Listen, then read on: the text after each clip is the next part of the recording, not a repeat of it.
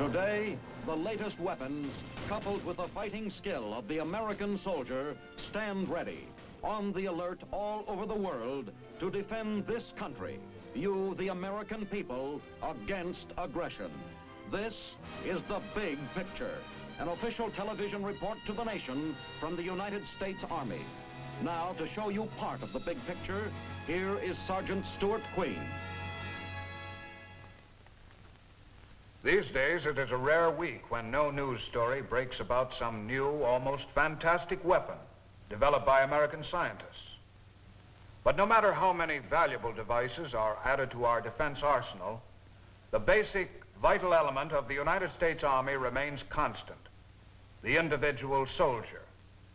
He may have any one of 1,000 jobs, but every soldier and every job are directly related to a single unswerving purpose. The subject of today's big picture, the role of the Army.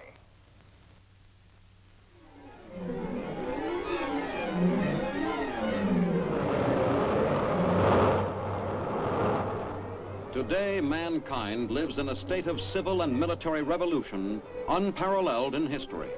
The most powerful weapons are moved much more accurately, directed over longer distances, and travel at speeds unbelievable a decade ago. Our military revolution is three-pronged. Experiments in jet propulsion with rockets have been in progress for half a century, but only in recent years has the rocket attained full stature as a highly lethal, precisely controlled weapon. Combining jet propulsion with advances in thermonuclear explosives brings the concept of the ultimate weapon nearer reality. In no area of scientific development has there been greater success than in electronics. Electric circuits and cathode ray tubes are increasing man's capabilities for destruction, surpassing his own physical limitations. As each new weapon is perfected and introduced in the military arsenal, science is called upon to produce an antidote, a weapon to counter-weapon. Electronic brains with senses more acute than man's own are planted in steel containers to seek out and destroy enemy targets with infallible deadliness. More and more, the role of the machine in modern military power increases in size and importance. Television, once the bugaboo of the radio and motion picture industries, has added a new perspective to the battlefield. The electronic eye narrows the gulf between the combat zone and command headquarters. Conversely, today's technology tends to widen the gap between combatants. Rarely do opponents look upon each other's faces. Surrounded by metal and plastic, supported by artificial air, guided by sensitive gauges, they pursue, attack, and kill one another with mathematical detachment.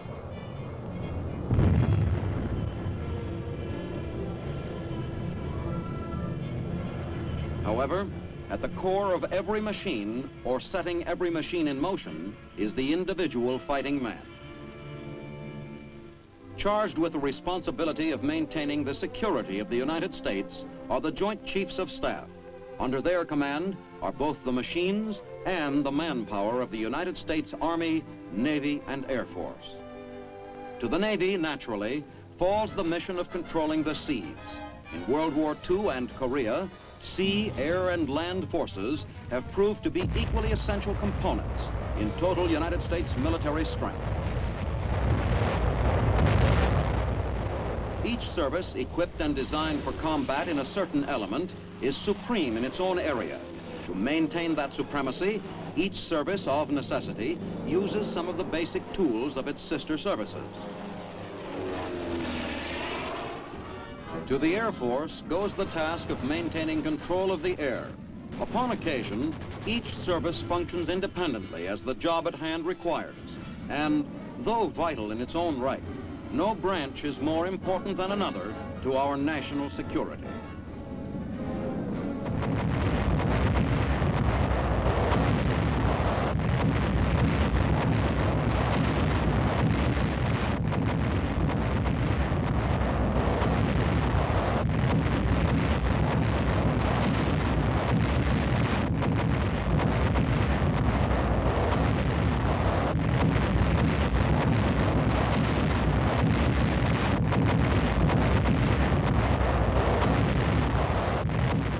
Just as the Navy takes to the air, so the Air Force frequently operates in the natural domain of the Army, the land. Low-level bombing in support of ground troops makes the job of the infantryman much easier.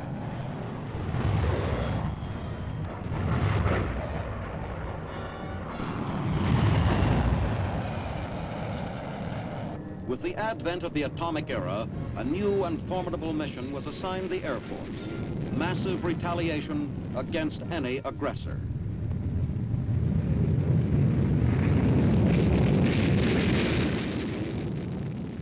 Each with its own mission and capabilities, frequently the Air Force, Navy, and Army team up to tackle a problem in unison.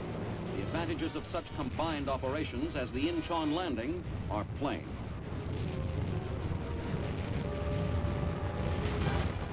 With the changes being wrought by the jet atomic electronic revolution, the concept of inter-service cooperation is being strengthened, while at the same time, each branch is working toward a goal of self-sufficiency within its own area of operations. A new combined striking force incorporating nuclear-powered ships, atomic artillery, and air-guided missiles would make the Incheon invasion pale by comparison. But such a force would be vulnerable to the very weapons it turns to its advantage. Yet, in the middle of this military revolution, one principle remains constant. The Army, Navy, and Air Force all exist to maintain the sovereignty and security of the United States, to keep inviolate the land mass of the nation. The land, in the final analysis, is the prize of war. The aggressor's aim is to capture new land, to turn it to his own use and advantage. From the beginnings of history, the covetous man has eyed neighboring fields rich with natural wealth. In seeking to make the land his own, the first wars were conceived and fought. For defense of the land is the inevitable, almost automatic reaction of the landholder. Battles for farmlands gave way to wars for kingdoms, and then to holocausts fanned by political ideologies. But invariably, the decision to openly employ arms to gain an end is based upon the attacker's desire to capture the land, to control the people who inhabit it. The wealth represented by America's farmlands has been joined by an even more obvious symbol of prosperity: the structures which house our industrial giants. Here, the products of the land are refined and transformed into the necessities and luxuries of American life. These are the targets of an enemy for destruction or his own enrichment.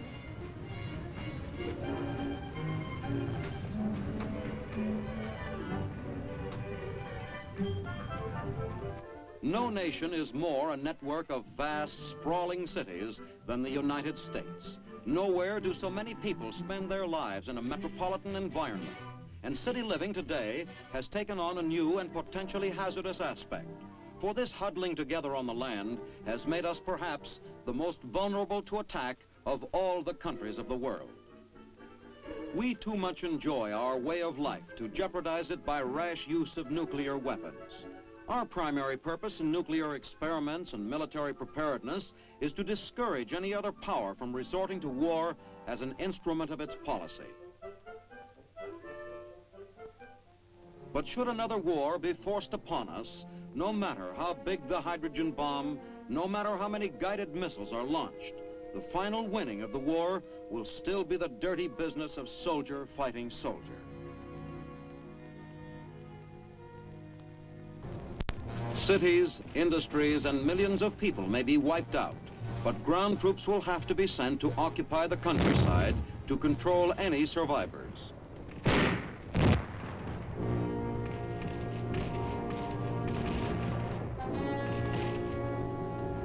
The land is the Army's element. The Army is organized, is trained and equipped for combat on land. The Army's purpose is to defeat enemy land forces and to control the land. The Army's role is unique. It makes war against men, defending our people against attack, attacking the enemy's forces in turn. The Army, the men who comprise it, comes into direct contact with the enemy. Many of the weapons of ground combat change, but the infantryman's role is the same. It is a personal relationship between him and the enemy, a problem of kill or be killed. The Army's losses are measured in terms of men, of human life, not equipment. By its very nature, the Army is singularly qualified to accomplish certain jobs. It provides a positive defense against enemy land forces. It combats guerrilla action. And by maneuver, the Army forces the enemy into positions where he is vulnerable to attack by a variety of weapons.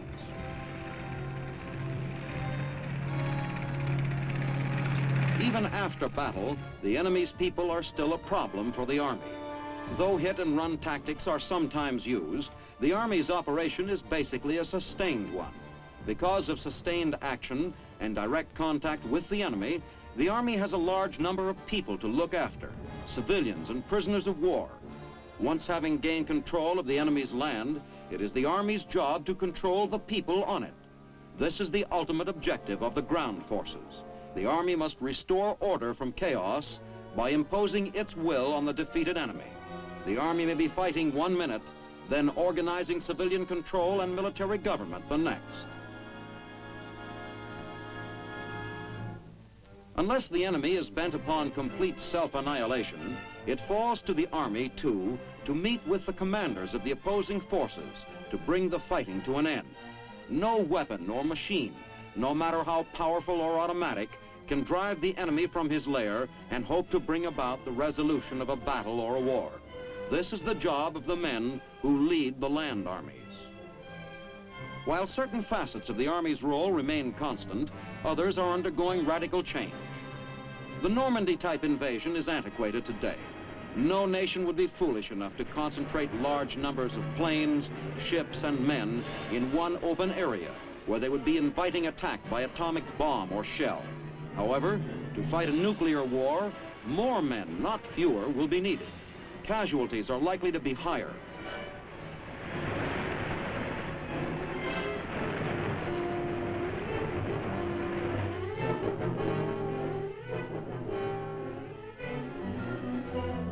The use of atomic weapons directly at the front requires some basic changes in Army tactics: greater dispersion, better control, speed and cross-country mobility. All of these become vital elements in organizing a successful campaign. Currently, the only answer to guided missiles is dispersion and camouflage. The answer to mass force is mobility. Targets for atomic artillery cannot be created by the weapons themselves. The enemy must be forced to collect in pockets by the Army's ground troops taking advantage of existing terrain. The commander on the ground must have not only atomic weapons, but also sufficient forces to create targets for his weapons. The Army's aim is to keep its own battalions strung out to avoid atomic attack by the enemy, while forcing him to consolidate. The target is no longer the weak spot for the breakthrough, but rather the enemy concentration worth an atomic shell.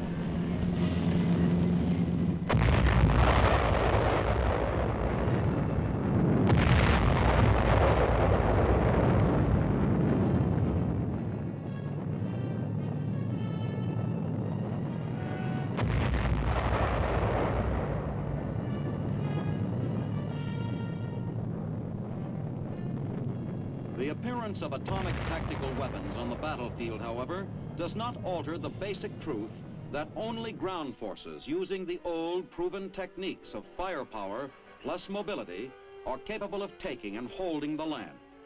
Ground blasted by atomic firepower must still be physically occupied by troops before it can be considered secure. Once shaken by atomic fire, enemy troops and installations must be cleaned up before the enemy can recover. Recruiting men, then training them to become effective soldiers, is an important part of the Army's task. Under our present draft and enlistment programs, this is a continuous process, preparing the recruit to replace the trained man who has been discharged. The step from high school or college to battlefield or atomic battlefield has become enormously enlarged in recent years. Moreover, the turnover in personnel demands constant replacement, an increasingly difficult task in itself.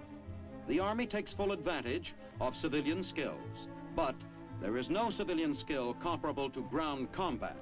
There is no civilian activity requiring the year-round physical fitness required of the infantryman. and there is no civilian tool comparable to the M1 and the carbine. Thanks to the marvels of science, the individual soldier today must know not only his foxhole and M1 inside and out, but also the whys and hows of a wide range of elaborate equipment. And as the scientific marvels increase, so the demand for technicians increases proportionately. As a result, the average inductee or enlistee must be better trained in more skills than ever before. Moreover, more personnel are needed to fill the constantly lengthening job lists. The training task is truly staggering. The recruit must be first trained in an entirely new profession, that of a soldier. Then, frequently, he must learn to understand, operate, service, and repair the countless new weapons and devices of the atomic era. New methods of supplying the Army reflect the whole spirit of change and adjustment. The division of World War II was tied to its supply lines. It could not operate when these lines were cut. Highways and railroad lines are static, too open to attack. Once a supply train has been devastated, the problem of repairing the tracks is compounded by the need to clean up the debris and the ruined supplies themselves. Harbors are equally vulnerable and useless after direct hits when channels and dock space may be clogged for weeks.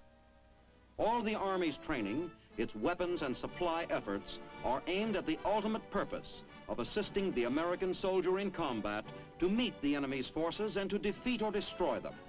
The battle groups of the future, as they are being organized today, will be able to fight with only the supplies they can get by air.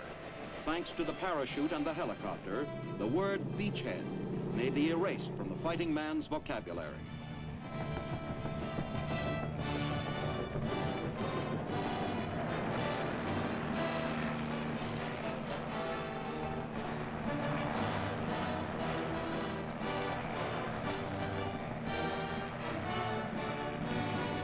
Just as the atom is changing the principles of attack, it is also giving new meaning to the words dispersion and mobility. Following a close-in atomic attack, troops drop in on the enemy in a vertical envelopment. The advantages of surprise, swiftness, and widespread force work well for the airborne infantryman.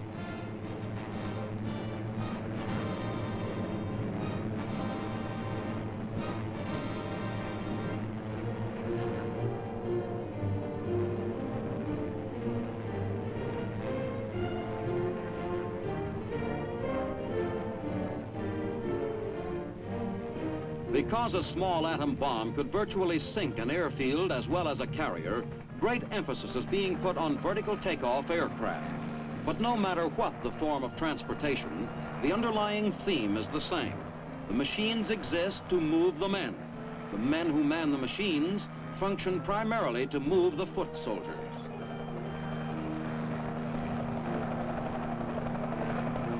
Freed, in part, of the slower, more vulnerable avenues of supply offered by highway, rail, and ship, the new attack teams receive weapons, ammunition, and supplies by air. By using new weapons and revolutionary methods of attack and supply, conventional U.S. ground forces are rendered more powerful, man for man, than those of any enemy.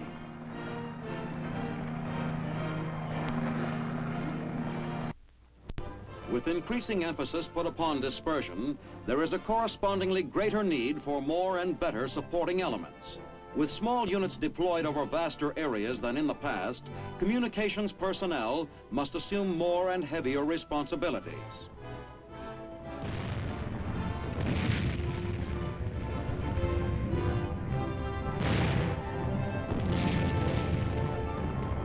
The Army has set its sights on atomic shells for more than its heavy artillery.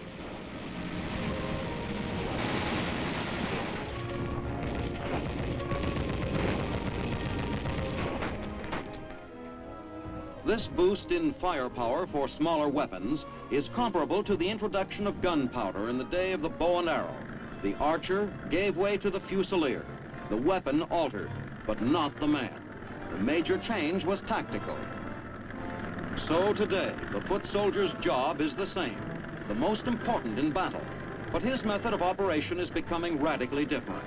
With the battleground of the future covering vaster areas, the successful fighting force, men and equipment, will be large in number and will move faster, more efficiently than the enemy.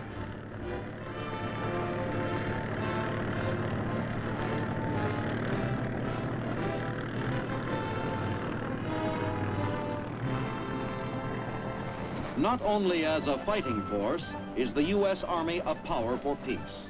Through its very existence, the Army represents a bulwark against aggression, the best guarantee for our friends overseas, and the best convincer for an enemy that any attack on our allies involves immediate retaliation is the actual presence of substantial American military strength.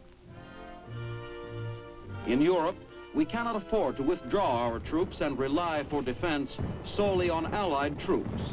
The morale of our NATO allies depends largely on the presence of American divisions as proof that we are firmly committed to the defense of free Europe. In Asia, too, the same morale-boosting psychology is at work. The presence of our forces represents a rallying point to be seen and appreciated by anti-communist citizens. To CETO nations, our forces symbolize the same determination made plain in Europe. Wherever Army troops are stationed in defense posts, they serve as safeguards to the security of our overseas lines of supply.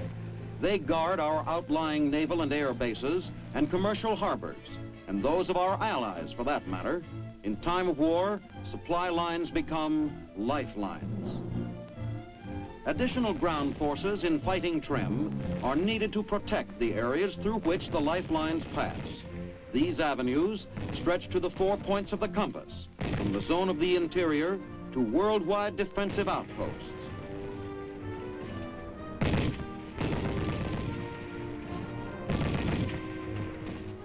With the polar air routes open for shortcut attack, our warning and defensive bases are moving further and further north. The same Army committed to the defense of warm Pacific islands must learn to do more than survive in the hostile North Country. Ground troops here must stand ready for action as a working part of our total defense bastion. Today, as in the past, great reliance is put upon our reserve and National Guard units for standby military strength. Steps are being taken to enable these units to attain and maintain a far higher standard of peacetime readiness than they have ever had before. It is vital because whether the status quo prevails for years or whether tensions increase to the point of imminent eruption, we shall need ground troops of very high quality, and in a major war, a great many of them. Unfortunately, a factor called time compression by military strategists must be reckoned with. This concept recognizes that in the first hours of war, atomic weapons will deal out destruction unparalleled in conventional warfare. Hence, active forces are more essential than ever to counter the first attack. No matter how rapid the reserves can be mobilized, the decisive phase of a major war may be terrifyingly short. To keep our guard up against a deceitful attack, the United States must maintain a striking force that is strong enough to check local communist acts of aggression on the spot. If the United States has this expanded ability to send ground troops into danger spots, the chances are good that we will not be forced to use them. Without enough forces at our disposal, we invite the communists to take risks at good odds. It is the Army's job to see that the risks are not taken. Ground combat is violent and dirty, a nasty and vicious business. By its very nature, it is repulsive to civilized man. It is so repulsive that it's difficult to find men anxious to handle the job. But in times of crisis, America has always produced men with enough guts to fulfill the Army's mission, to meet the enemy, muzzle to muzzle, bayonet to bayonet. This era of ours, burgeoning with new mighty weapons, does not mark any decline in the value of ground troops, nor does it produce any doubt that in a future war, the final decision will lie in the hands of the Army, in the hands of the men who are able to advance in the face of all the hazards of the modern battlefield, to drive the enemy from his positions and to take and to hold the land.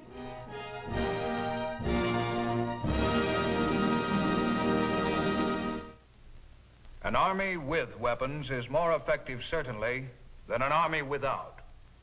Yet as long as the basic ingredient, people, remains, the army will exist and its unchanging mission will exist to conduct sustained land combat for the purpose of controlling land and the people on it in the interest of the security of the United States. Now, this is Sergeant Stuart Queen inviting you to be with us again next week for another look at the big picture. The Big Picture is a weekly television report to the nation on the activities of the Army at home and overseas. Produced by the Signal Corps Pictorial Center. Presented by the United States Army in cooperation with this station. You too can be an important part of the Big Picture. You can proudly serve with the best equipped, the best trained, the best fighting team in the world today, the United States Army.